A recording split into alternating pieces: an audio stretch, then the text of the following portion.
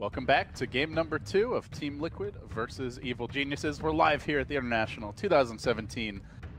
Liquid, an unblemished 5-0. EG, expectedly poor performance here on day 1. Gloomy, they are 2-3 against some stiffer than expected competition. Yeah, they won one against IGV, which you can make an argument that they should 2-0. TNC is, I guess, more of an expected 1-1 at Powerhouse coming out from SCA. But and now you've got, I mean, that also is a concern, right? Because you've still got some big names to worry about in this group. LGD in particular, the currently 4-0 team, 5-0 team. Exactly sure. Yeah, you've got LGD Forever Young in Group B, 4-0. GD in Group A, 4-0. Ruru, 8-0. She's got the best record at the International right now. That's true, 100%. When you have two teams and you remain at 100%, that is super impressive. 10 seconds remaining. I don't think so, actually. Like, that's actually a true statement. By the way, that is like a must-have for the chat wheel line. I don't think he said it during a TI. Oh, really? Sure.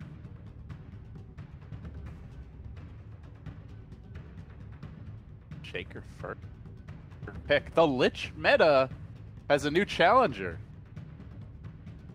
Team Liquid to me seems to be a team that isn't particularly caring too much about what other teams are doing.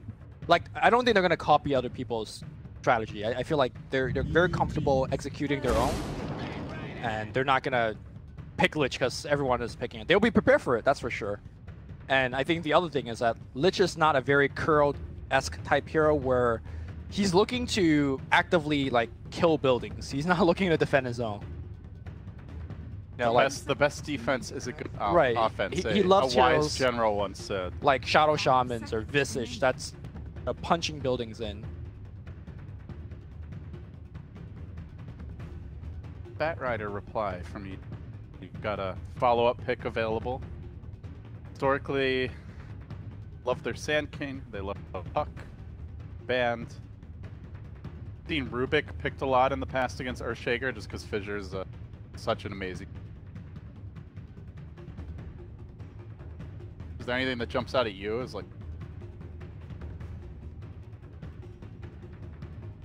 Last game they picked an Elder Titan in this spot, right? And honestly, Elder Titan did a lot given what he was up against. I mean, if they go ET here, I wouldn't like. I think it's a fine pick. It's more of like what EG's got, what they're thinking about in terms of overall playstyle. I'm gonna go back for the ET. I think they like this opening because it doesn't really reveal too much about anything. I guess you know Elder Titans. That's really about it. Bat can be off lane, you know, Bat probably not going to be mid, but I wouldn't entirely rule it out, especially if they want to like put else. So I think it's still a slightly flexible pick, and it doesn't tell you much about the overall game plan, even if you know who's playing. It also makes your lane super flexible as well. We saw Elder Titan and Batrider beating up on a Lycan last game, but let's say if it's a different hero. Bat could go into the jungle, ET could just roam into the mid lane instead. So you're not just married to this one particular laning strategy. So early on in the draft, you want to keep your lanes, you know, somewhat open. You want to keep them guessing, and you want the ability to react. And this 2-start is the ability, like you have the ability to react. Is this the exact same draft so far we've seen? I think so, except I think MP came a little bit later. The Shaker wasn't. EG was first pick. 10 seconds remaining. We are getting old. We can't even remember what happened an hour ago. I have not had enough. Okay. I have no excuse. I'm drinking TS for casting right now. Very Loomy of. I mean, I think that's what we see out of both of these teams is they just like these flex picks. They like leaving the laning options open. They like not committing to something too early. Nature's Prophet is another hero that fits in that mold. Yeah, you probably expect his mind control on the NP and the off lane. Have to be. They could run a safe lane, or, you know, Tumba Man in some sort of dual or offensive tri lane. Oh, they had Visage second. But still, a lot of the same faces. Yeah.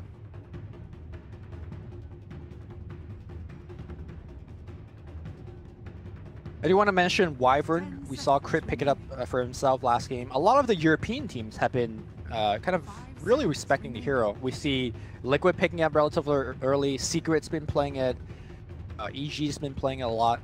I wonder if it's a thing where the European teams scrimmed against each other and they all kind of simultaneously came to the conclusion that Wyvern is a very good pick given the situation. It's definitely a hero that I think we'll keep seeing for the remainder of this TI. Don't you still feel he's like more of a situational counter for sure. hero? He's not like, oh, what's a strong hero that I want to take first base? Let me just grab a Wyvern. You know? He's not a Sand King or a Shaker. Like he's more of like, hey, they're running. I agree. 80 billion summons. Let's pick up Wyvern. I think he's someone that you slot into a draft as a response, or if he fits else you've already picked super well, but you don't go into a game thinking, yeah, like Wyvern would be here, no matter what. Sure. So I do want to point out they left that. Oh wait, never mind. EG actually banned them. Like I looked at Liquid's bans, I'm like, they didn't ban Storm, and I'm like, oh, EG, surely they're gonna want that Storm. EG actually. So is this your Sumail Mirana? 10 seconds remaining. Or is this... Yeah, I would guess so. I mean, I think we've seen a handful of Miranas, but kind of questionable. Then I'm fully 100% expecting Crit's Bane coming out. He loves playing Bane. It's, I think, to be honest, one of the underutilized support heroes that is just like got stopped picking. It sets up Echo Stomp this game. It sets up Arrow this game. Very good brawler early on. You could like walk into MP's lane and start trading hits with them, no problem, because you get good brain tap. Brawler is definitely a good word to describe Bane. So to Elder Titan's also great at that. That would give G really strong lanes. We'll see though. Maybe. So for Liquid, you know, they love the Matumba Man Lone Druid historically. Lycan, obviously, they picked last game. We saw the Broodmother. I don't think feels that great here with the Mirana Elder Titan Bat, but you know, we'll see what these last two picks are. Obviously, there's the Miracle Invoker. All right. Just lurking always. Gonna be Kuro's hero. Yeah, good call. It's Kuro definitely likes having that pushing.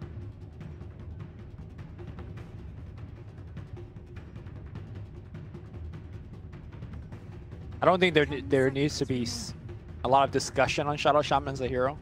I think in particular by picking him up here, you kind of force the Elder Titan to be on the bottom lane with the Bat Rider. Because Bat Rider by himself, you get shackled, and a lot of bad things could happen to you, depending on what the carry is. Could be like a Gyro with Rocket Barrage, could be a Juggernaut with Spin. So by picking up Shadow Shaman, it does limit what Zai could do in terms of rotation. There's the Wyvern again. Not quite the same draft, but...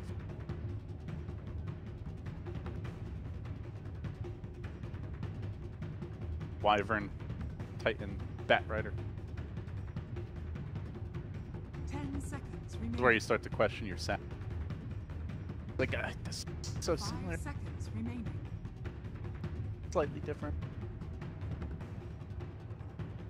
So you were just, you know, pointing out that Wyvern is more or less a situational pick, and I'm just not sure whether he is good in this particular situation.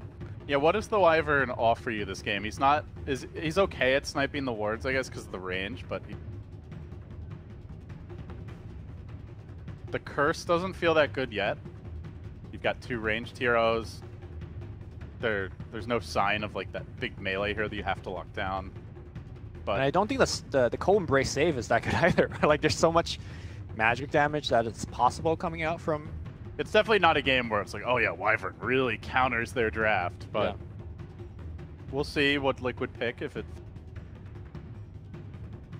Obviously there's some potential synergy just within the draft where Dom can set up for a curse or vice versa. They have a lot of AoE damage, so a big team fight potential. I'm with you that I'm not sure if the Wyvern an obvious synergy. Okay. Talk about the lack of synergy. Faceless Void comes in here for a team that doesn't have a ton of things to throw into the Chronosphere. I guess you could put the wards outside of the Chrono and have them hit in. Yeah, I remember in the old days, you used to be able to drop, the wards would still attack inside of Chronos. You could actually really abuse. Now you've got to be careful. So they'll definitely want someone to dump a little extra damage in their last pick. Immediate Invoker ban, because that is the damage. So what's in the Lina is pretty good. Good against Wyvern too with all the nuke damage. Sure. I like Lina quite a bit. Also lanes reasonably well against Mirage. Anyone else who's a better Miracle type? OD is not that bad. Yeah, I'd say it's no. Okay. All right, so this is great at countering the Batrider initiation. Interrupt that combo. Helps you ensure that the Wyvern can't counter the Chrono. There's a core that can scale pretty hard. If he There's just no switching here, right? space. Like we're not gonna get suddenly a mid-Miracle Shaker. He has played it, I believe, in the Shanghai Invitational. Depends what EG's mid is. Generally, the mid Shaker does a lot better against melee heroes. Yeah. I mean, I guess like Shaker Face's Voice is just not a combo, really. Miracle Shadow Shaman. Old, like, no-tail mid. I think it's just a silencer. But... That used to be a big thing in Heroes. Polywog Pre.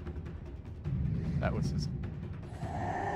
Are you not afraid of getting fired at all? Just talking some game.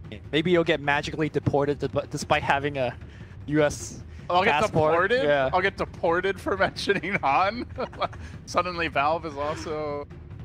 Give TSA a call. Sir, we got a suspicious figure here. I don't think you even know what TSA does.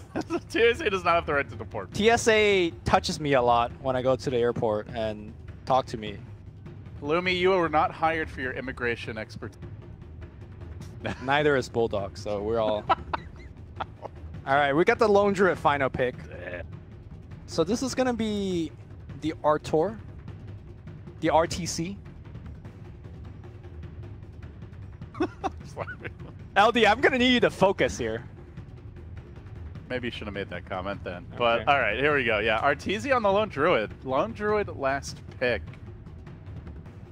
How do you feel the Lone Druid like fits into the overall game plan here? I think Lone Druid very good against Kuro's hero. Like very little that Shadow Shaman could do. Puts a lot of pressure on Miracle as well, and could help his ally or himself with the bear able to proc off that Savage Roar to, let's say, save somebody when they get Chrono and stuff like that. It is very awkward in terms of how he'll have to play it. But overall, I think he's going to lane much better against the Nature's Prophet. Remember last game, he just lost the 1v1 against Nature's Prophet. I think this game, he's actually going to have the advantage lane. Okay. See if that turns out the case. Liquid do smoke immediately out of the fountain to EG. The teams are going to... So as far as our laning setup goes, it will be the mid. Be a safe lane Lone Druid. Sometimes we see the male Rana there. So as far as laning setup goes, completely standard from EG and what you would expect. Looks like the same for Liquid. No shenanigans here, no void mid or tri-lane mid, just straight up classic Dota. I wonder what Miracle's skill build will be this when the Chinese silencers go mid, like your SCCC, or maybe they love to actually max the curse, as it does very nicely in kind of your standard 2v2 mid situation. Curse just gives you so much more damage. The slow allows you to get off a couple more right clicks. But I've never seen Miracle go mid with this hero, so we shall sit here and learn in a bit. Learning with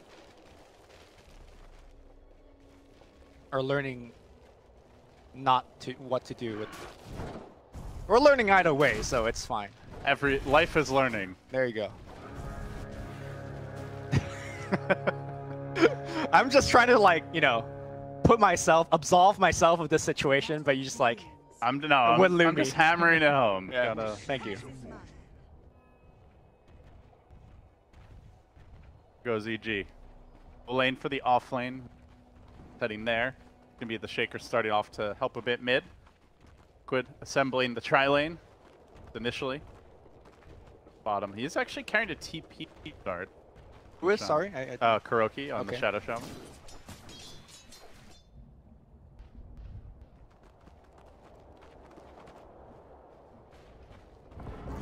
Expecting this 1v1 matchup. Without shit on the bear, but wants to get one soon. I can't recall the last time I've seen RT. Yeah, I don't think so either. Like when when he used to be on EG and they did pick it, like Fear always played it. Exactly. So, I mean, he is kind of in the Fear role now.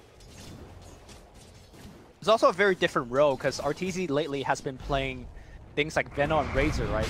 Somebody that doesn't eat up a lot of farm. I think this is a departure to that. Like going back to his original, hey, I'm going to put the whole team on my shoulder and 1v5 carry. I think Lone Drew is more of that hero.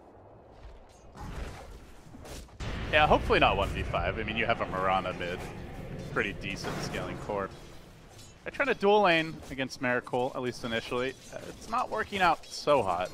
Already 5-1, even with the Mirana bullying crit out of the lane. Nice thing about Silent Suit. Very high damage output mid. Pretty good at lane control. And this is where, if he has Curse, I think will help him lane a little bit better. The last word is decent against Lumeo, but I don't think he's short on regen. Like, he's gonna just eat the Curse and salve up or whatever. You know, one adjustment about this Liquid lineup, and I think where the Void is really good, is that they're not going to get completely demolished by the Batrider offlane like we saw last game. Void might get bullied slightly, but GH duking out here in the river, taking some heavy punishment. Let's have the boots, though. Should be able to take it away. Zai still chasing him, though. Gets that one extra punch. Kuro's coming in. Wants the bounty rune, and Zai is going to snag it, as well as force the Shaker on his heels. So, big win for... Yeah, going back to your point about the offlane, not only is the Void a little bit more durable compared to the Lycan, he also has a better support, right? Remember Visage was the support last game for Matumba Man, and you know, Kuro wasn't able to do too much of anything. But Shaman in particular could just shackle, and Universe's effectiveness will get limited pretty hard. For now, some small adjustments to the lanes here and there, but Zai does come back to the bottom. Shackles off. They're going to try to make their move on Mr. Zai. Still only level 1, and he might be the first blood. Indeed, he will be. Good, the committed 3-hero jump, and the point in Shackles, perhaps unexpected. Usually, you do see the Shaman. I think there's could get the kill. I think there's a debate now in terms of what you get level 1. I've been seeing actually more Shackles. It depends on what your safe lane carry is, right? Like if you have a Gyro or a Juggernaut, then the Shackle makes a lot more sense. But you're right, like he's been holding his skill point for such a long time that it wasn't clear what he actually got. It's gonna go in again, and there's no way to break that shackle with this dual lane. A big weakness that Kuroki has managed to exploit. Zai gets off a beautiful 3-hero stomp at the time walk forward. One more auto attack, it's not enough. He lives at 4 HP. Wait, CH or GH? Oh, give up the totem, give up the totem. What was the range of that thing? That was a Monkey King attack range. And now Kuro ports out. That early teleport score. That looked like Tiny with the Ags upgrade. What the hell was that? It is a totem. Got them range. Say it like that. Learning with Lumi. Learning English with Lumi. Boy, that would be a great series. Got them range. Let's start with that little phrase right there. Yeah. That might actually take longer than all of the internationals back to back. Oh boy. You know how this year Miracle in the mid lane gets picked off. You know how this year Valve started to do like the classic games, which I really appreciate that. I just hope that whatever we got going on right now would never make it into the classic game. 10 years from now, somebody watches this game again. They'd be like, what the hell is this guy saying? Well, you just got to make sure the jokes age well, you know? Okay. Like, it's got to be like a fine wine. You don't want to be referencing like this year's Transformers movie. Universe? And get picked off on the bottom side. Yeah, and they're doing it pre-chrono. I mean, I mentioned like they're not going to get run over by the bat, but in fact, they're dominating. In the mid lane, they're trying to set up a miracle here. The Stomp will connect. Kuro wants to go. Arrow comes through, it will connect, but Kuro's there with the interrupt. He gets the shackles off with the Hex. They're diving this tower. They're tanking this tower. Sumail's going to go down. Kuro once more. He probably pays with his life. But 2 for 1, but in goes GH. The tower is not cooperating. In fact, GH has to be careful. They might try to go on him too. Fissure, timed, but not placed. Just right. Be able to retreat. Crit's just going to chill and wait it out. EG won the kind of the numerical side of things. It was a 2 for 1. GH just walks in here right onto crit. But the fact that they killed the Mirana first, you could make the argument that, you know, it's Radiant getting a experience, killing the more important hero. It wasn't all bad for Liquid. One big thing you mentioned, Lumi, in the draft, and it certainly has been the case thus far, like, Mind Control is not going to crush Arteezy. In fact, Arteezy is crushing Mind Control now when it comes to CS at least. He's 21 CS up. Granted, probably a few of those are Treants, but still winning his lane pretty handily, and also keeping the Nature's Prophet locked here. If he leaves the lane to go gank, then all of a sudden the tower gets pressure. Look at the level disparity, not just talk about farm. That's a level 5 Nature's Prophet to a level 7 Arteezy. Savage Roar? Here goes the Shackles, the counterplay from Zai with the stomp, and now roots? Kuro on the run. Nope. Still good rotation by Zai, keeping his carry alive. I wonder in a scenario like this where you're expected to 1v1 for so long, whether it's good to upgrade your boots to phase boots. It's really not done anymore on the Spear Bearer, and Arteezy deems it not important to do so in this game. But I imagine he would be dumpstering even harder on the Prophet if he had it. GH getting slowed down here by Crit. Pursue this any further.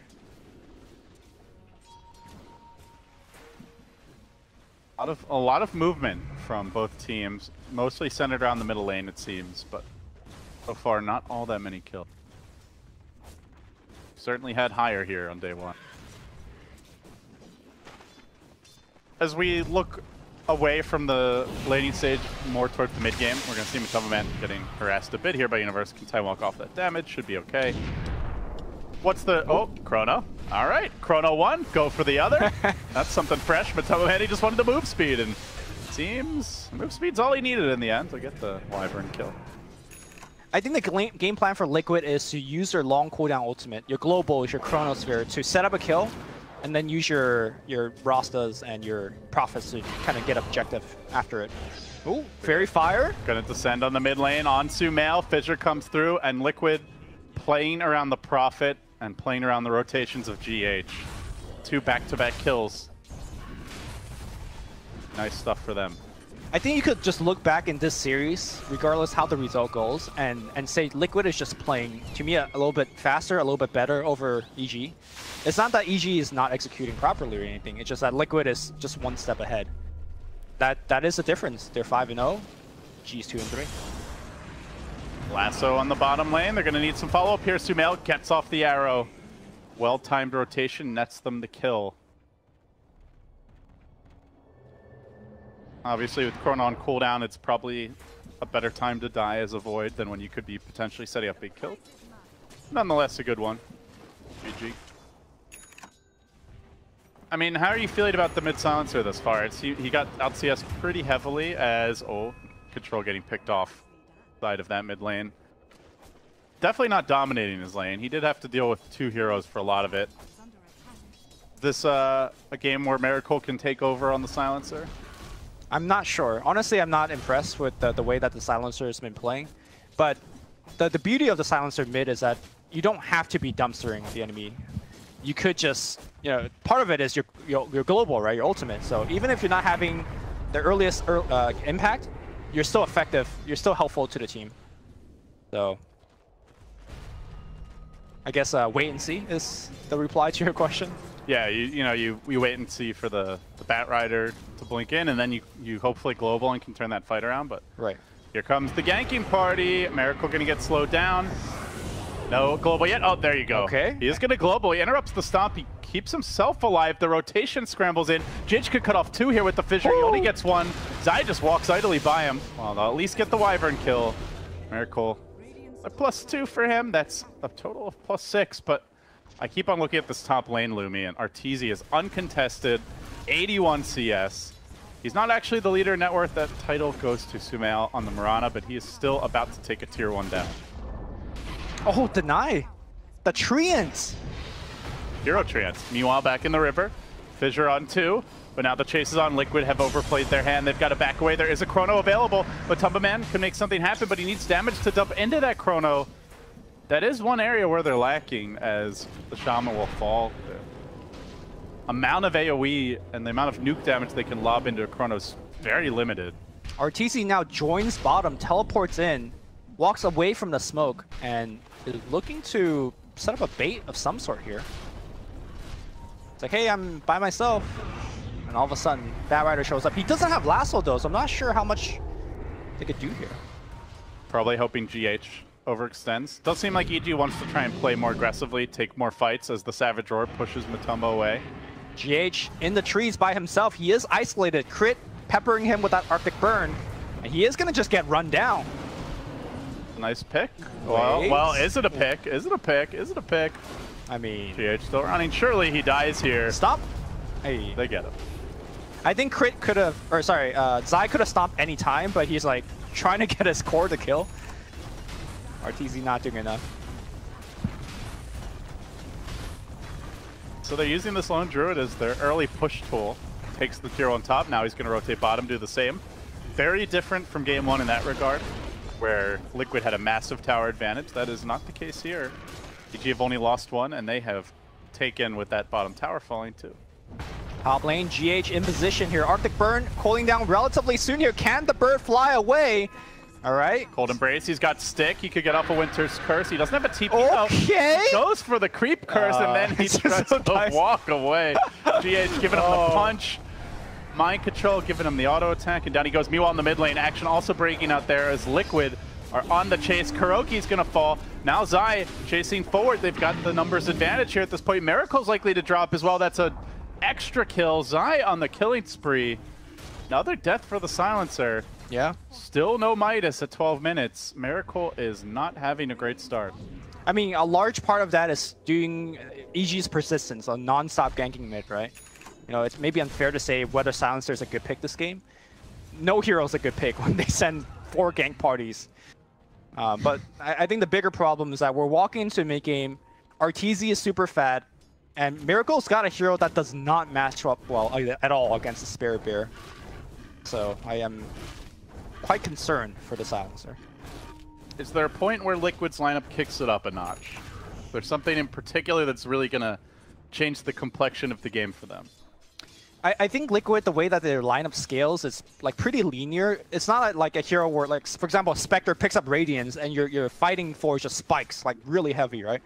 I don't think there is any one big item like that for Team Liquid. So, like, if they're gonna fall behind, they're gonna be behind for a while until they can slowly win one team fight, claw yourself back. This is definitely not a good sign for Team Liquid. I like to see them use their Chrono and Global together and get something going, but again, it goes back to the draft. Like, what are you comboing with that Chrono? There's just not really that much. Yeah, like Nature's Wrath and I don't know. If somehow they're all on the At side of the shock, Chrono, just like, yeah, Echo Slam, yeah, it's not great. And this ain't great either. This Mind Control will get lassoed and picked off in the top lane. Universe had a pretty rough lane, but they've been able to make effective plays despite that, and despite the fact he only now gets this blink. There was a setup in the mid. Meanwhile, Sumail jumping in into the R-Splitter. And another pick-off. The kills just keep on rolling in for EG. Be too flustered by the potential turnaround of a Global or Chrono. In fact, that Chrono only now cools down. My man steals a Haste Rune and it's out of there. So, I really appreciate another great performance from Zai on the Elder Titan. Like, we're 15 minutes in the game, he's pretty much been in every single kill. Like, I think he's missed 3 kills, and he's just so effective. And this is like, we're not seeing him combining with the rest of the team yet in terms of like the curse into Earthsplitter that you mentioned during the draft. So, I think moving forward, this is definitely a hero that teams have to worry about when facing up against EG. Or rather, also Digital Chaos, because Boba invented that hero, so it's going to be playing it too. And that's a big ally, an X factor in the draft, is if there's a hero like that normally teams wouldn't want to ban or even consider that you have to work with. But we're in the game now, and that's where Universe is going to go down. Liquid, pretty hefty commitment, dropping the Chrono for that. We'll get the kill. But RTZ just really farming bottom all the while. He is not going Radiance, though. Something we used to see more of was that Maelstrom build. Kind of fell by the wayside, but it was like bringing it back. You know, it's normally like a Midas into Radiance or Maelstrom, but no Midas either. GH popping that Shrine. Global comes through. They're going to take a team fight. Echo Slam's going to be there. They will take down the Sumail. Question is, can they take down Crit as well? Crit still tangling up a little bit. Enchant Totem ready go, and I do believe Crit with that stun hitting him, he should go down. Meanwhile, on the other half of the team fight, great Earth Splitter coming back in. Mind Control should just get burned down. The wards gets committed. They want Zai, and they will get Zai. But they might lose get more. They're still chasing. Actually, Kuroki might die here. He's roasting in the flames. Easy double fed back the other way. That's costly. EG salvage what looked like a really bad fight. Yep. Arteezy is going for that full right-click build now. Oh, he's going just range build? Yeah, it looks like. I say that with a tone of surprise because normally when you see Lone Druid nowadays, it's just all bear, right? Like, it was Midas, Radiance, and you just go into melee form. It was what, like a 3 to 4 month period where everyone was doing that range, like lone sniper with a bear. Yeah, pretty much. I mean, I love that build. I guess I was just not really paying attention. The fact that he doesn't have boots on his bear should be a telltale sign, right? Like, normally when you see more of the bear build, you definitely invest the boots on him, at the very least. The sad bear. Yeah. Not been adorned with a whole lot. Been given an Orb of Venom, a Quelling Blade, and Stout Shield. Arteezy is abusing that poor animal for his own twisted purposes. I guess if you're looking up against who you're facing against, being just a long-range right-clicker is just good against heroes like Prophet and Void, right? Just the further you stay from those heroes, the better. You still retain on the whole demolish bear pushing, and they will take down yet another tower. Tower hits the deck, no deny for the tree this time. Burst pushes in. They are trying to split push a little bit with Matumba Man top and Mind Control bottom, but Lumi, they are not the split push lineup that they were last game. Like, they could drop the wards, the Prophet can do a little bit. There's some long cooldown story out there, and yeah, certainly just not as good at taking objectives as they were. LD, take me back and talk about kind of range Lone Druid as kind of like a force in the mid and late game. Do you think he's... Like, I think one of the strengths of the carry Lone Druid is the fact that you had a ridiculous respawn talent back in the day, right? Was it minus 60 second or something crazy like that? Yeah. And you don't have that now, so is that, like, can you even play that kind of style without that respawn talent? Yeah, I mean, I think so. I think, to your point, like, how good is the bear actually this game in fights? You've got a lot of control for him, whether it's just sprouting the bear, shackling or hexing it, the like tons of AoE from the Shaker and the Void. So I think in that regard, this is potentially a more like suitable build for the matchup. At this point, everyone on their lineup is effectively a pretty long-range damage dealer as Liquid Smoke and get caught by a Dire Scan. So yeah, I think you made a good point that it suits the matchup, even if it's not like on paper, like, you know, having the same steroids and ability that he did in previous patches. I mean, at the same time, I think having Radiance against these like relatively squishy int heroes like Shadow Shaman, Silencer is nice. But looks like we're not going to see a Radiance, and we'll see how Arteezy kind of progresses through. It's going to be the Hurricane Pike next. Another good way to get out of things like Sprout and whatnot. Sad thing is, even if the bear has nothing on it, it's still worth just as much when you feed it, and it's a lot easier to kill without those items, so careful. So if Wards gets committed, I think they could just clean that up pretty quickly if they want. Expecting EG's ability to defend towers here. Tower is gonna have to get denied. Well, somebody might not be able to.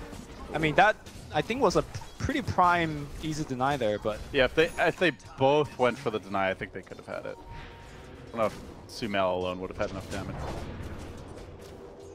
Sumail, we haven't talked about him too much, but one thing that I do want to mention is that Mirana scaling into mid and late game as a right clicker, pretty amazing. She has one of the highest int gain, sorry, not int gain, agility gain. Out of agility, I think it's actually the second highest agility gain out of all of the agility heroes, sitting at 3.6. As you imagine. Don't forget about that leap. Yeah, sure.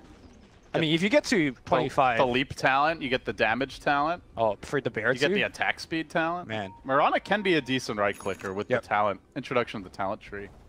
Most people have been going for the, hey, I'm going to go for an axe as a farming item and then back into right click. This is actually the first time for me to see a... Straight right click. Like straight right click.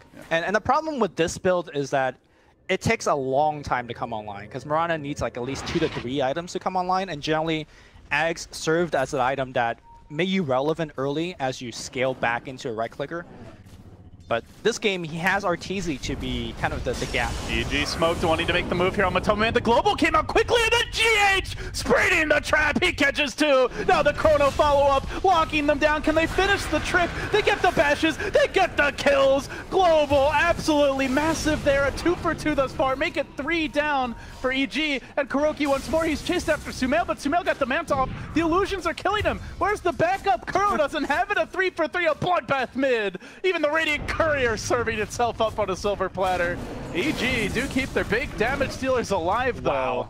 And they want to push now. We saw game 1, GH coming in here, preventing the Sumail Chronosphere. That was absolutely huge.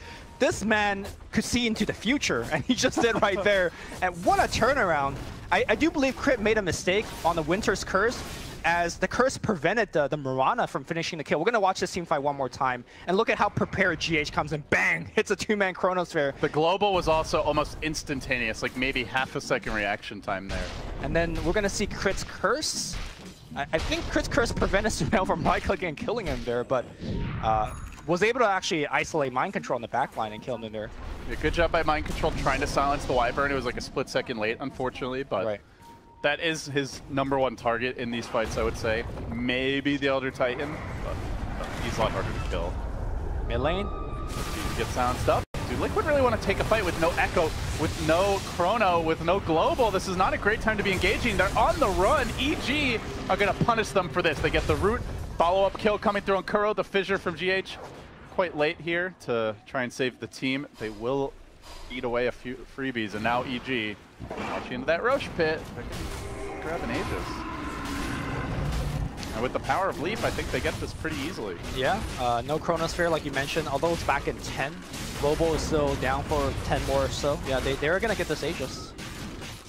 I gotta say, if you finish day 1 splitting games against all the teams you face against, probably not too happy, especially if you're EG, but if they could split the series against Team Liquid, who has been just running truck over everybody, it might not be the worst. You just get 1 point a game, right? It's, yeah. They had 1 TI where I think you got 3 points for a 2-0, but I don't think they've ever done that again. So, yeah, splitting games is just fun.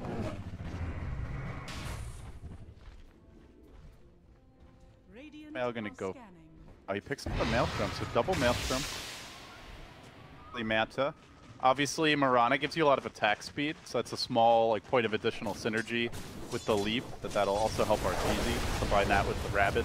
Yeah, the Manta, obviously, for the global, he wants to still have the ability to escape or fire his arrows and whatnot. And this is where, as a agility carry, you're getting to a point where you look, it's Butterfly a good item. Can I just take over the game? Or do I need something like a MKB to deal with,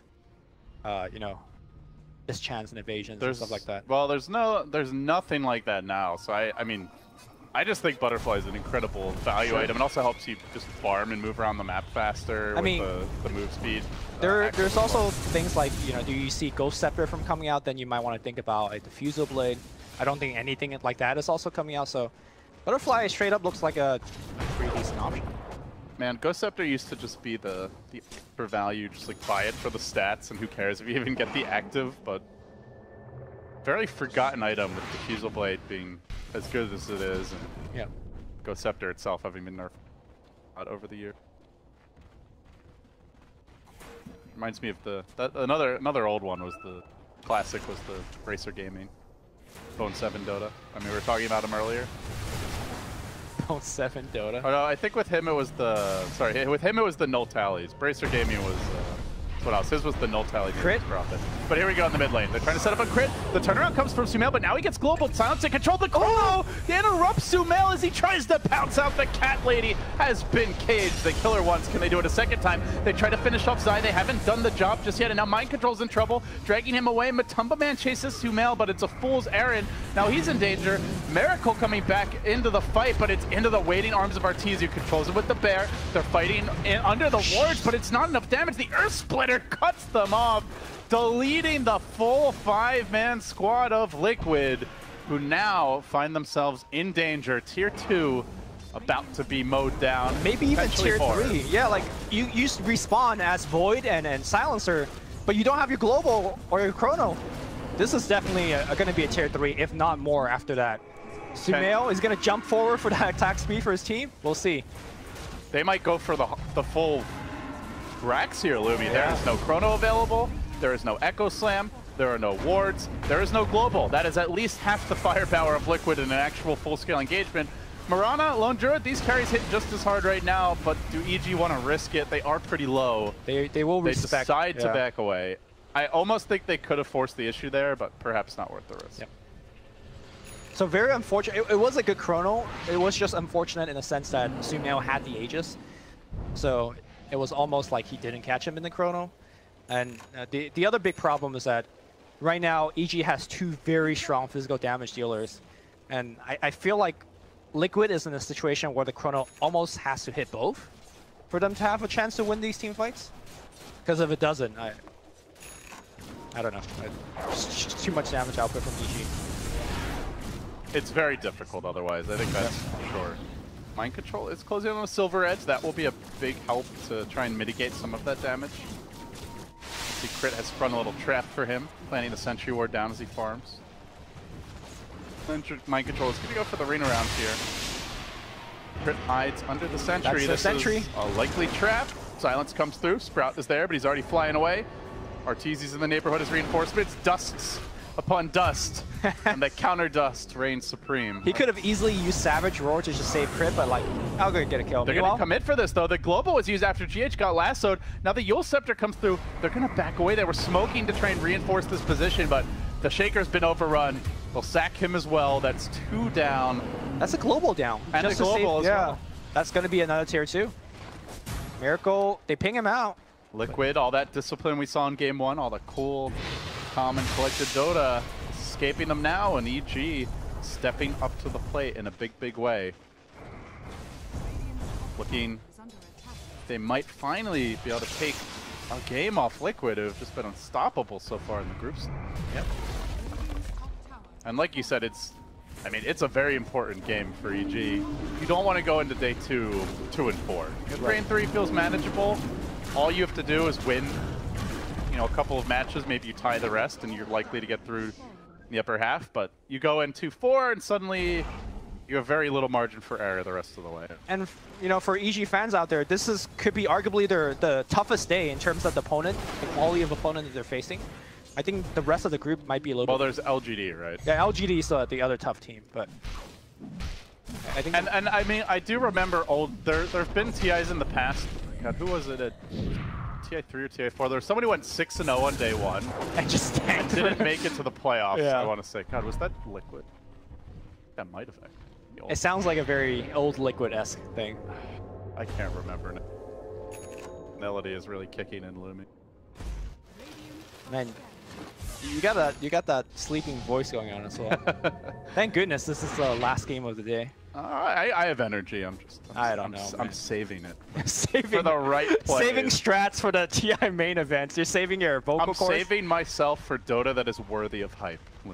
I've learned from my WoW days. Man, this is when I was a young lad. This is not the LDI Casa Whiff. No more chat wheel. Like the LDI Casa Whiff back in TI3, like vocal core was dead at the finals, and you're like, just vocal cords were in. dead after the group stage. I came to TI2. Yeah. And you were still going in, There's no saving vocal cords.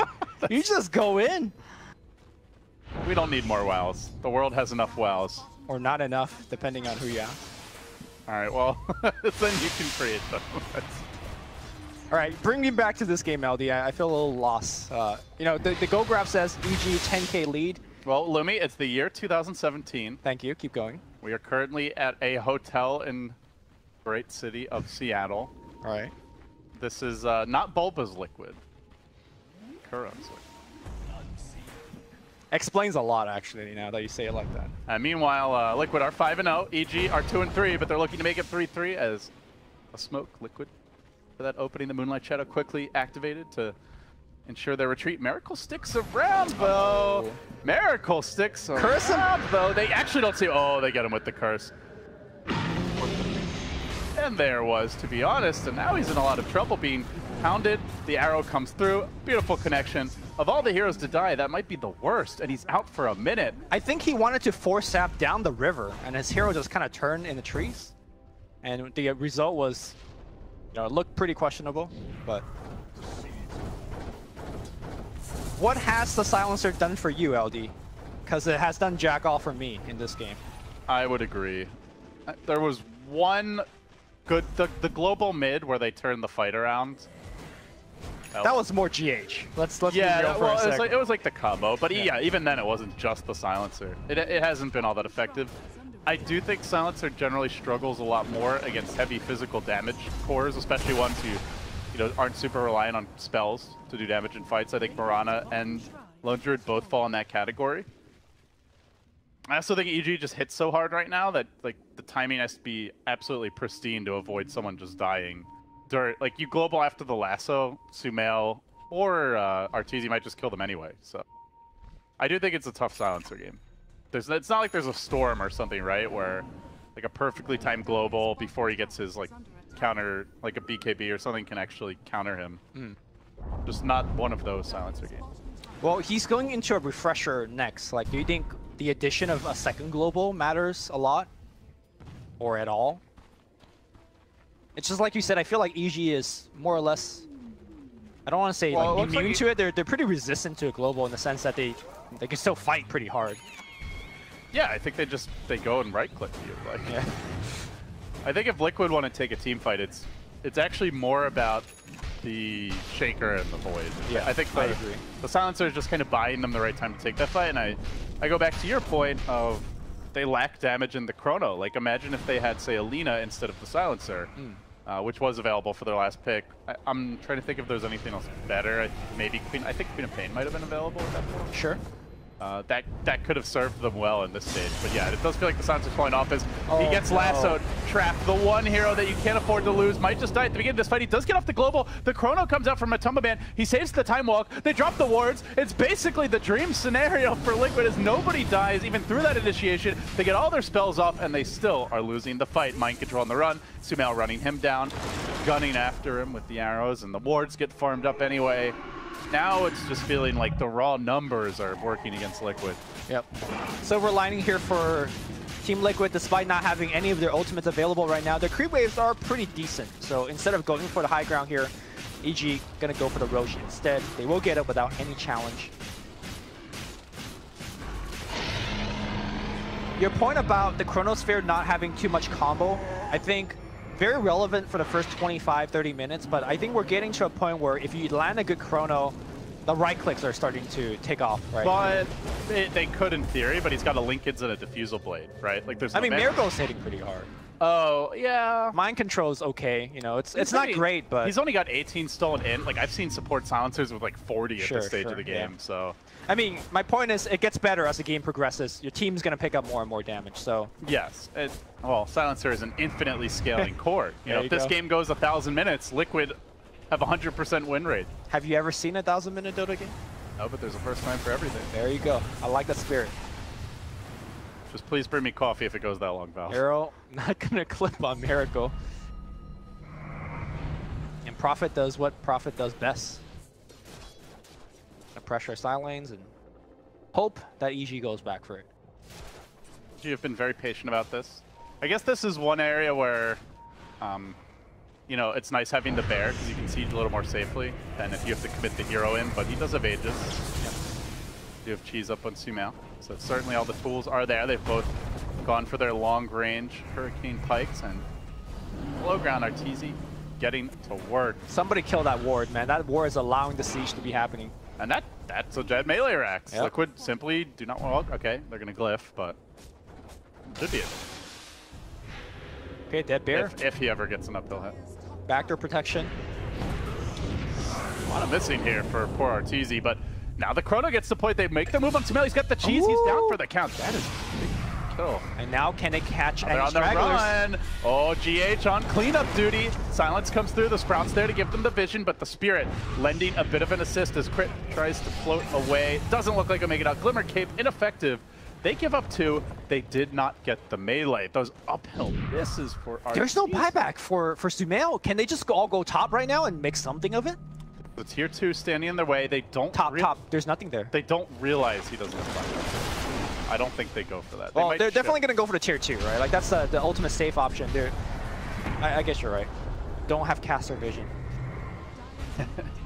Oh. It's not. Sorry, I just got a little bit excited. You know, like Liquid is down for so much, and all of a sudden, like a ray of hope.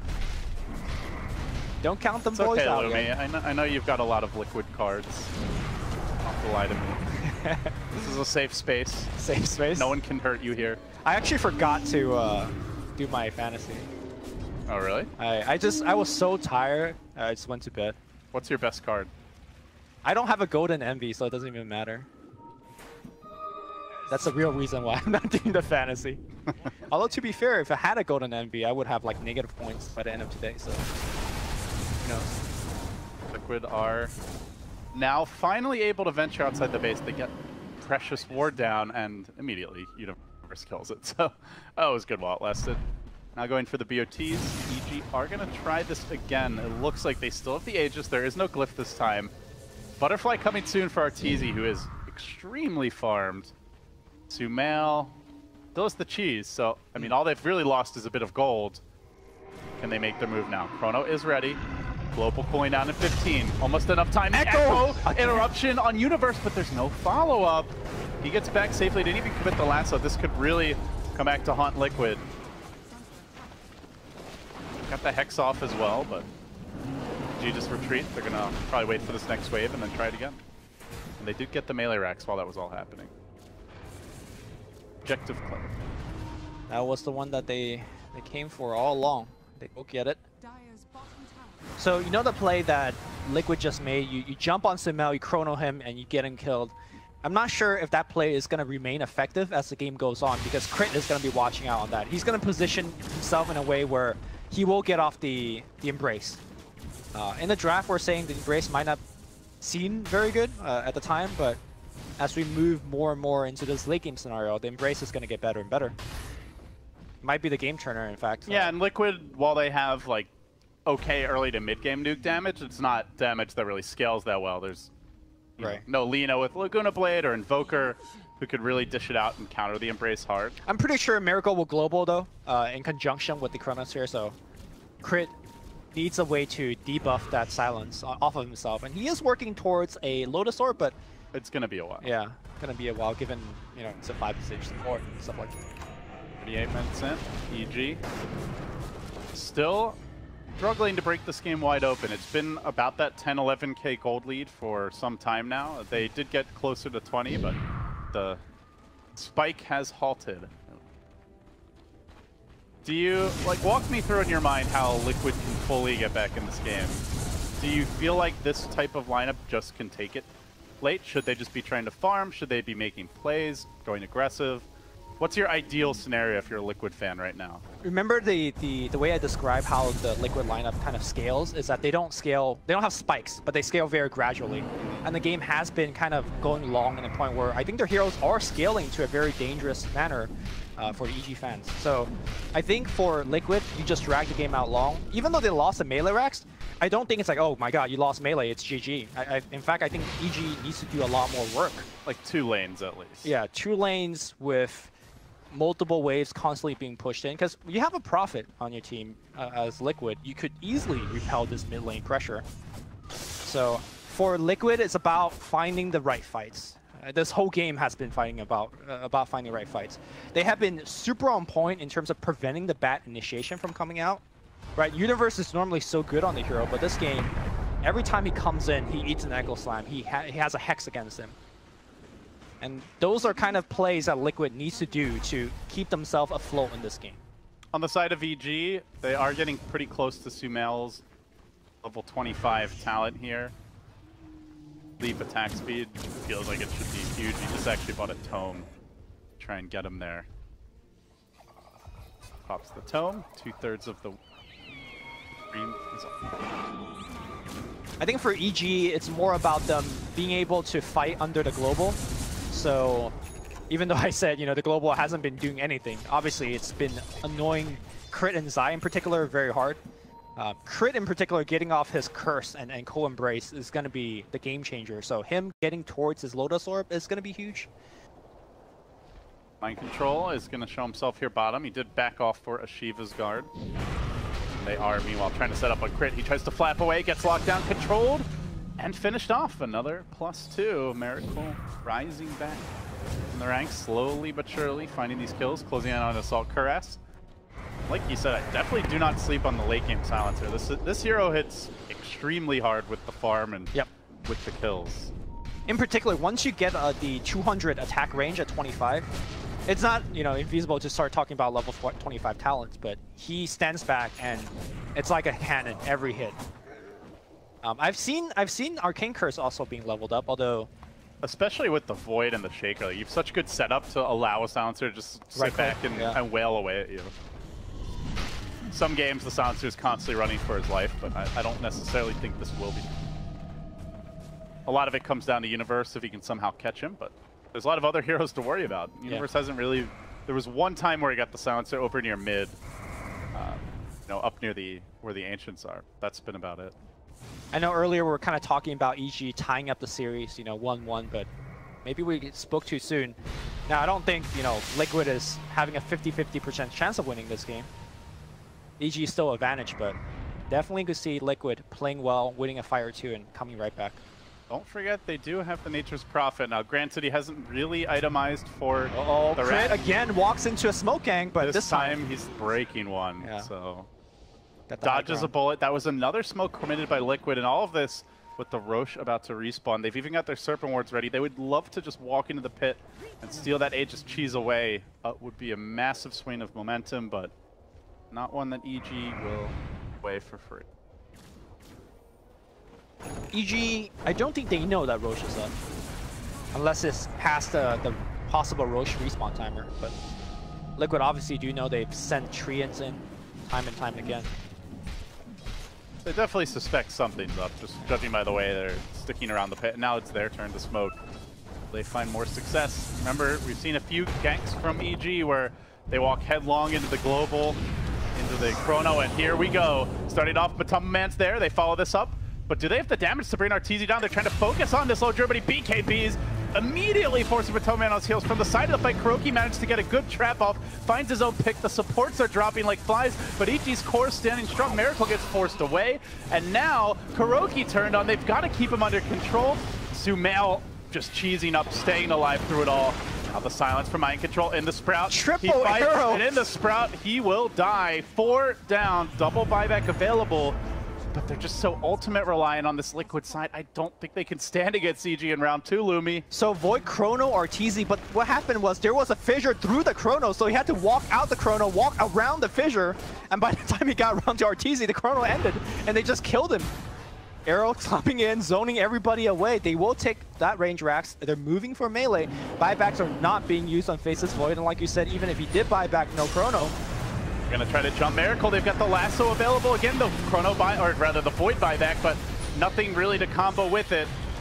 No AoE, no control. They will, well, they'll get Sumail here trapped up in the Sprout, but the Glimmer Cape keeps him alive. Cold Embrace there as well. Sumail healing right back up to full HP. Still has the leap. He's actually going in. He wants to fight this more than now. The Winter's Curse is committed. Mind Control's been put under by Zai, setting up with the Air Splitter. This could be a dieback potentially. Mind Control's got to get the hell out of dodge. Arteezy lunging in with the BKB. Finishing up the damage. Sumail stays alive again. It's Crit to the rescue. No, it's Kuro with the Zap. Gives them the taser, but still 3 have fallen. They're dropping like flies here for Liquid, and EG charging in once this tier 3 tower, but gotta beware. The buybacks try to keep track of how many heroes can even rejoin the fight, and they do know Chrono is cooling down. Nature's Prophet is going to start ramping up in terms of the damage output. He finds the kill on Zai in the bottom lane. that wasn't so bad for Liquid. I think I think Liquid won that team fight, right? They traded buybacks left and right. Mirana, unfortunately, bought back and wasn't able to get the fight. Now, if they get the Aegis, I guess it's still okay for EG out there, but... So they used 3 buybacks, but EG also used 3. Right, so but they get the Aegis and Cheese, though. That's the big one. So in theory, that should favor EG in this next fight. Right, and of course they but Liquid also have their ults now, which they didn't before. Liquid went from a position where they lost 4, and I thought they were gonna just lose the game too. It's like, okay, it's not that terrible. Again, Liquid clutching it out in this late game. They need to start de-warding their base though. Like, it's making Batrider's job so much easier to have this vision. And there you go. They still have the gem. I really feel like they have a damage problem now. Like, the only hero that hits hard is the Silencer, and he doesn't seem able to man fight either the Mirana or the Lone Druid, especially when they pop their BKBs. So, Prophet's getting there. He has the Bloodthorn almost finished. Well, not almost, like maybe 2k away. and that's essential against Sumail for that true strike for the team. That said Sumail. Oh, not MKB. Sorry, Bloodthorn. I said. Yeah. Okay. Well, when you use the active. You talk about true strikes. Did I say MKB? Because you know, I always say the wrong thing. You're tripping, Lumi. You're tripping. You're making me doubt myself. How am I making you doubt yourself? You're just doubting yourself. Nah, I never doubt myself. EG. So let's talk about a triple arrow, because it seems really memey, and we already talked about how much of a big factor the leap attack speed for your whole team is. Do you think that the triple arrow is actually good here, or it forces heroes to kind of reposition, and sometimes you just get a straight arrow hit, but the guarantee of the leap bonus. I thought for sure he was going to go for the leap, to be honest. I guess it's very annoying, like during Chronosphere, like where no matter where you run, there's like a pretty good chance that you're going to get arrowed. It's also a nice scouting tool. It's just spray and pray from Sumail. I guess that's the idea, right? You just keep on spraying and praying, and maybe one of these arrows connects, then you have an opening. I mean, you're looking at this push, and I guess the attack speed bonus is not necessary. Right? Like, a Treasy is just going to hit things. It's excessive.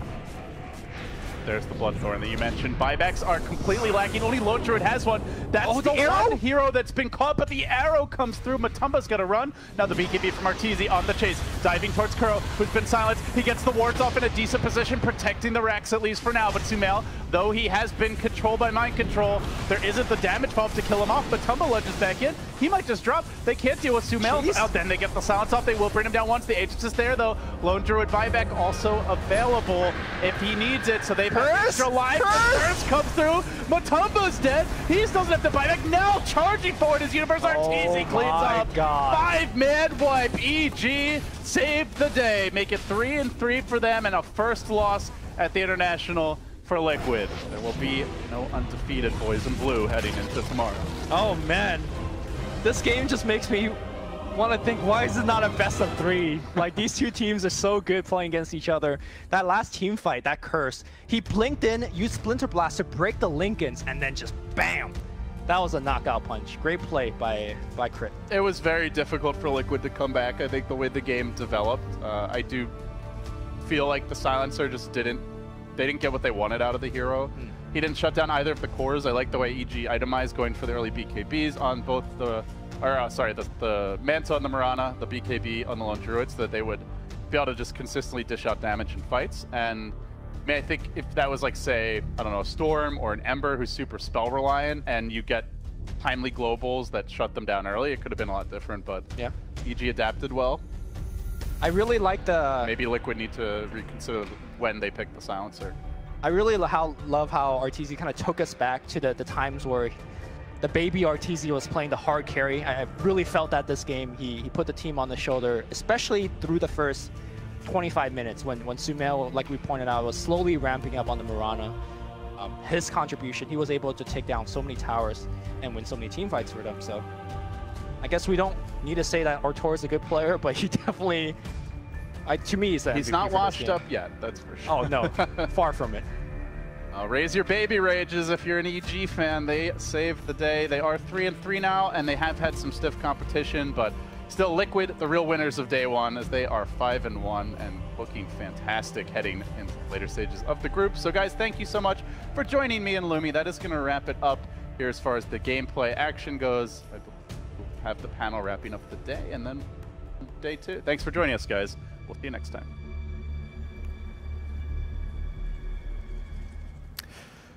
Thank you so much. Yes, indeed. LD wrapping up the day. And now it's our opportunity to go ahead and tell you all about how day one of the International 7 has gone down. I say we, I am not alone. Myself, Machine, will be your host, and I'm joined by some beautiful brains, my Dota Brain Trust, that I'll be hopefully picking and getting some insight from these guys. They have been locked in, watching all of the Dota throughout the day. Of course, big shout out to none other than we have Quinn, Will, and Mr. Pycat. Yeah. Before we get started, I would like everyone to please raise your dongers as a tribute to the fallen Bulldog, gone but not forgotten. Gone but not forgotten. Will, of course, standing in for Bulldog after a plethora of drama came his way. Of course, commiserations to him, and we'll be seeing him shortly, I'm sure. But we still have a job to do. We're going to be talking about some Dota, and I guess we should probably start with the series we have just watched. Everyone here on the mainstream will have caught it, getting to see EG split that series with Liquid. The casters were just saying, Quinn, I'd have liked that to have been a best of 3. Were you enjoying that one? Yeah, I mean, it's two of the teams that people expect to go really deep into the tournament. Both the games kind of one-sided, which is a little bit unexpected, maybe a little bit of an outdraft coming in both games, but you can see they definitely have potential to go very deep in the tournaments. From both of them as well, Will. Does that seem to be the general consensus? Especially, was that just kind of confirming your initial suspicions? Well, I feel like the game just now, I think it was quite even up until the point where I think EG kind of escalated with a few kills. I think the score was 16-16 at one point. Yeah. And then it kind of just got out of hand. They got a few too many kills on the Lone Druid, and then they kind of roll off of that. I think this was actually a pretty even game we saw just now. Like, up until that point, it looked like it could have gone both ways. Yeah. And yeah, just it's cool to see EG actually pulling it back. They started rough. They went 2-4, 2-3, and they could have ended up 2-4, but they actually managed to pull it back together. Cool, yeah, we'll be taking a look at all the standings just to put it all into perspective for everyone at home towards the end of this one. But we're going to kind of walk through some of the highlights and lowlights. I think actually lowlights is where we're going to be starting, because expectations were a little uncertain for a team known as none other than Cloud9. The Anime Boys gave it their best shot, but I think what was interesting was that the observation you were making, Pycat, that they'd kind of put a lot of preference, a lot of weight on Lich. Now, what was going on there with that? I mean, that was a pick that took a lot of people by surprise. Yeah, well, I'm still a bit curious, like myself. We haven't seen that much Lich recently. At least I haven't seen in recent tournaments, and the hero's kind of been forgotten, sort of. Sure. Now it had some of the Chinese teams were banning it first phase, and well, C9 kept picking it up first phase. First phase Lich? Yeah, they first phase Lich, but it didn't go so well for them, so not sure what that is about. Well, Cloud9 is sitting at the table as well, 0-4, so it wasn't a great start to them. Is there anything to add to that? I mean, Quinn, getting to see Chinese Dota obviously have something in mind with Lich. Yeah, I think one or two of the teams have been playing it in scrims, have thought it had some value, and I think they may have scrimmed against the Chinese teams, and like LGD, LFY, like sister teams. I'm sure some of their friends with newbie as well, and word sort of goes around, hey, maybe this hero is really good, and then teams start picking it in scrims, they're winning with it, and then suddenly a hero just moves up to first phase priority, because it's a support, it's a hero you can first phase, and it's not like there's a lot of hard counters to Lich. I mean, Will, is that a bad habit some teams have in terms of just kind of identifying trends from scrims and maybe exaggerating them a little bit too much? It's awkward because scrims are kind of your best data, so you're sort of just playing the guessing game, and oftentimes it's like one person will lose with it, and they'll say, "Is that enough of a sample size? Like, maybe we do it again." And part of a tournament like this, it's so long that you're gonna have to kind of thoroughly examine whether heroes are good or not, whether it's bad or it's just certain teams that can't make it work. So, but I mean, Lich, I'm really vanilla about. I remember we had this conversation in a pub. We ran into each other, and we're like, I hope people stop picking Lich and Jakiro. So what's the thought process behind it? What's the justification? It's like when we ran into it, it was like, it doesn't have a stun. It's really passive. The team fight is kind of mediocre. When people get BKBs, you start to feel really bad as well. There it is. Yeah, look at that Lich. Just pulling it out first phase. Just goes in there. If you see that in a pub game, Quinn, you're running down mid, right? Lich first phase? I'm done. No, he's quitting Dota. Yeah, he's done. He's quitting Dota. Don't forget. It's like first two. His 6K player has taken Lina. his other 6K players taking Lich. That's a Nature's dear Lord. Prophet immediately by Quinn. I don't know. I feel like, and this is kind of, to me at least, what I'm seeing, the opposite kind of what the more successful teams. Oh yeah, this.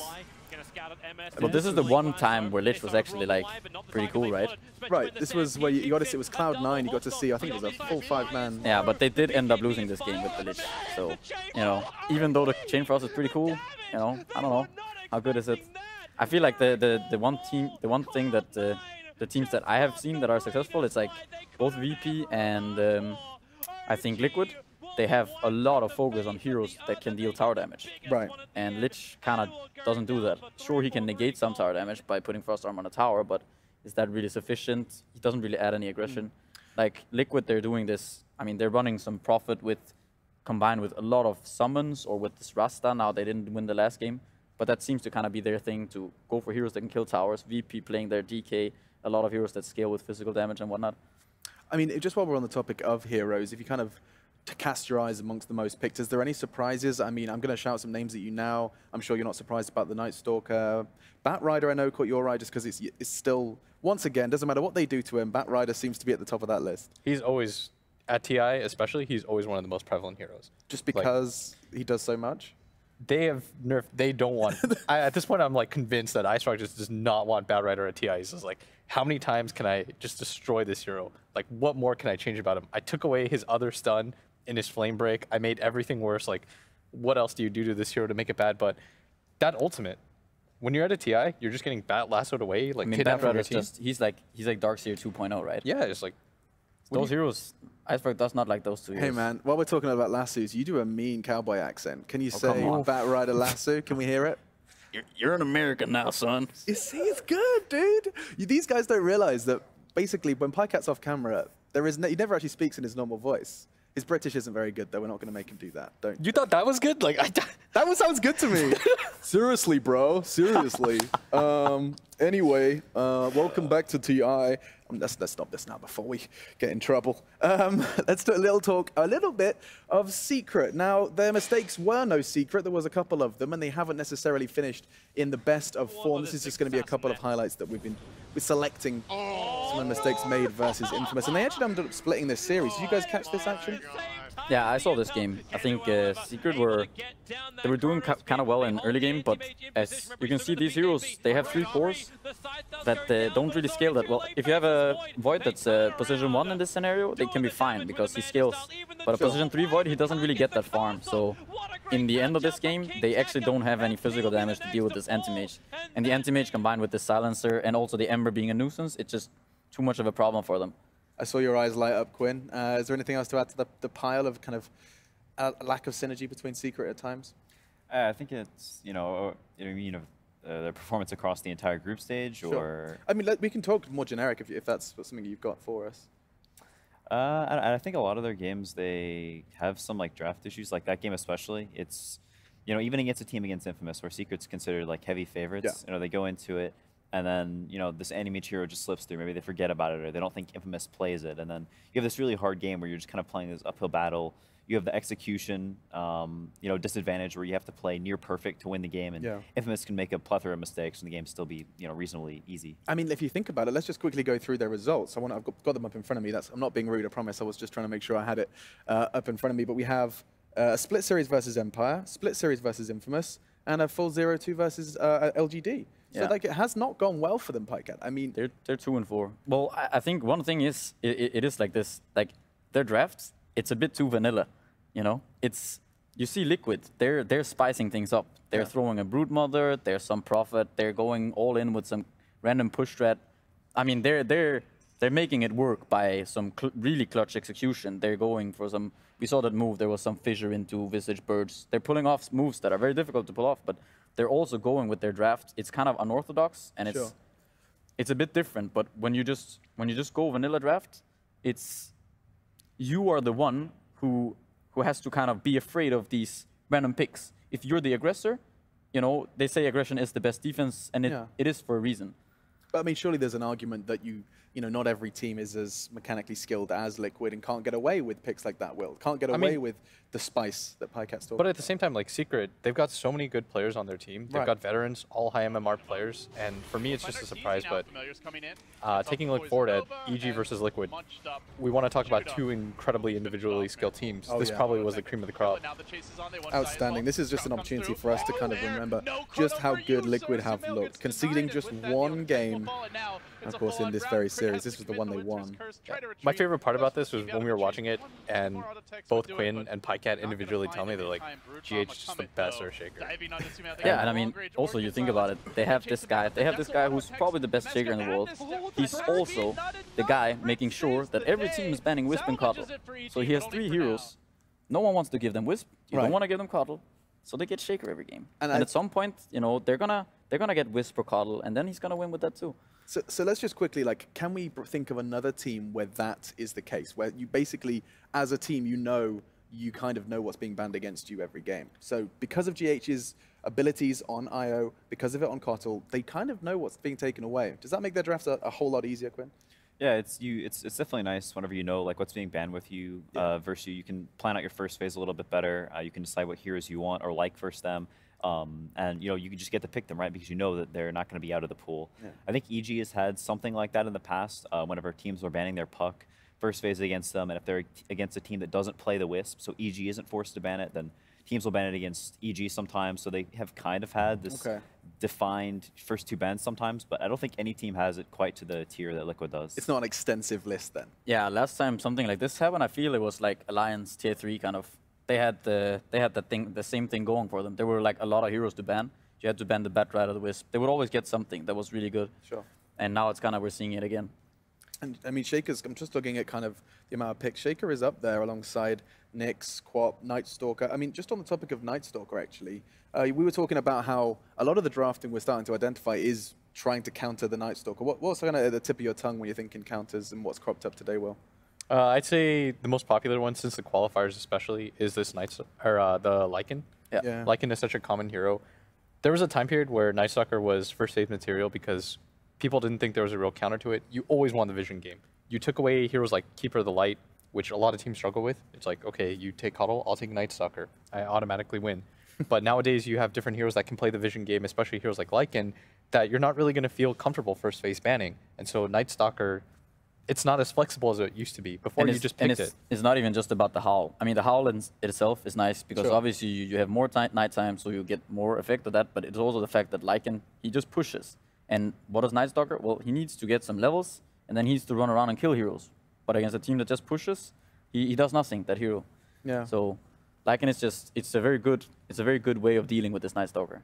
Absolutely. And I mean, it was spectacular to see just how, I mean, Night Stalker cropped up for one team as well. It was LGD. These guys are top of the table. It's been a fantastic start for all, in fact. LGD and LGDFY, they are ending 6-0, Quinn. These guys have had a spectacular start. Yeah, they're a very solid team. I think 11 in particular sort of stands out to me as like a very interesting player. He'll play heroes like Beastmaster.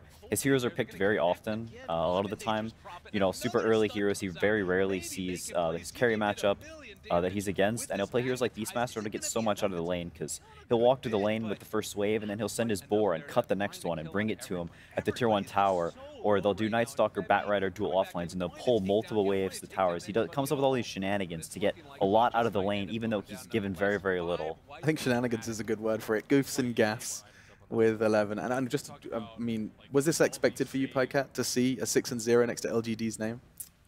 Well, I don't know if I thought it was going to be 6-0. But like, we talked a bit about, we thought they were going to do well, and they'd been doing pretty well up until this point before this event. But no, maybe not 6-0, but I'm happy for them. I'm happy for Yao. He's my old LGD buddy. He's one of the nicest, I think, like Chinese players. He's one of the few who speaks English quite well. So devil's advocate for a moment, is it fair to say that they have got some of the perhaps easier opponents so far? I mean, if you have a look, let's just quickly recap. It was Empire, Fnatic, and Secret. They got their and you could say that, but at the same time, like, Empire took a game off Secret. True. Secret coming into this tournament looked very good. They won the European qualifier pretty handily, and Empire as well is no slouch. And just on the topic of Empire, word on the street is Rezo had a fantastic game. I didn't get to see it myself. Did any of you guys have eyes on that screen? He was rocking Luna from what I hear and just... Yeah, he just split pushed. They couldn't really do anything. They went for this old school style. I also hear that he's going to be playing for the entirety of the tournament. Yes, I saw confirmation actually from VLAT on Twitter. I'm sure you guys, if you're fiending Reddit as much as the Dota community does, you'll have seen that we're going to be getting full Rezo throughout TI. And I think, you know, just on that topic for one more moment, as someone that knows him very well, Will, you were saying, in your mind, not biased at all, probably one of the most skilled players that wasn't at TI. Oh, for sure. That sound about right? I mean, I'm definitely biased here, but somebody's got to be the best carry in the world, and I think it's my boy Rezo. Yeah. It's got to be somebody. It's so boring if we just say, oh, he's one of the best. Like, I'm just going to start naming best carry. There he goes. He's so consistent. He never played with that team. He went to, after DreamHack Atlanta, this was You're going to go to Burning's face and tell him. He bought a Scotty on Arc Warden, man. Did he? Did you not like that? I mean, it doesn't have an active dude. I mean, come on, man. It was still a cool item build. But he didn't even know he was going to play here. They told him, like, when he got here, there was, like, a small possibility, but he went to, like, theme parks to hang out after DreamHack Atlanta. He borrowed my laptop telling me he was going to play Dota every day, didn't use it once. I had nothing to do for, like, 3 days straight because of him, and I was trying to help that TI dream. I just didn't know it.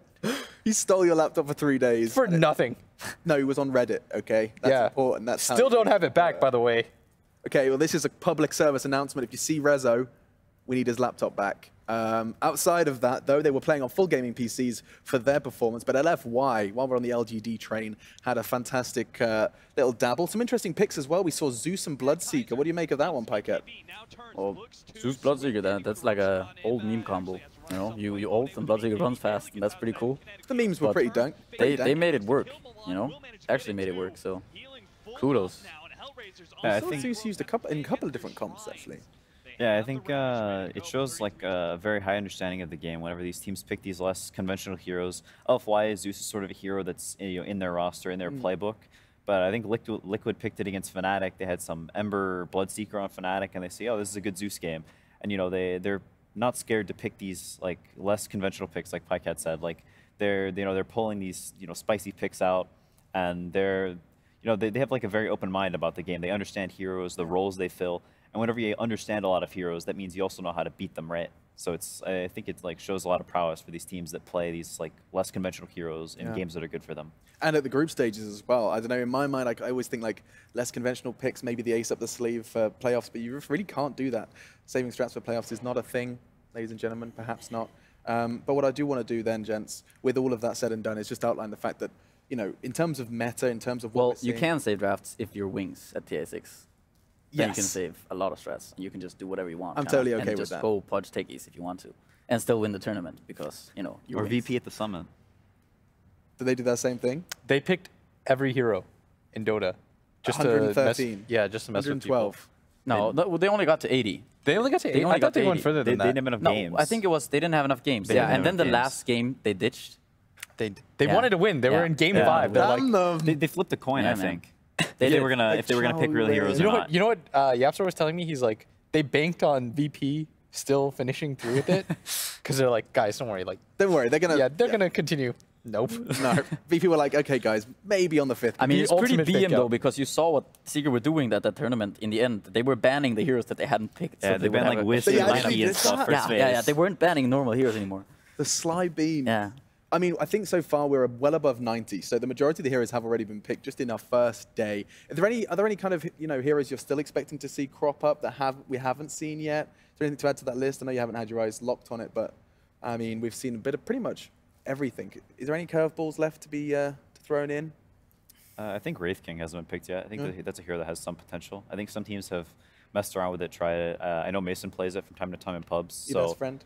yeah, we're good buddies. But it's a hero that can be pretty good versus like these long cooldown heroes. LC, Bloodseeker, like we sort of talked about, can be pretty good versus. I think that hero might pop up. Okay, I'm interested to know, like, kind of in terms of how the meta has developed. Has there been much of a meta development throughout this patch, do you think, Will?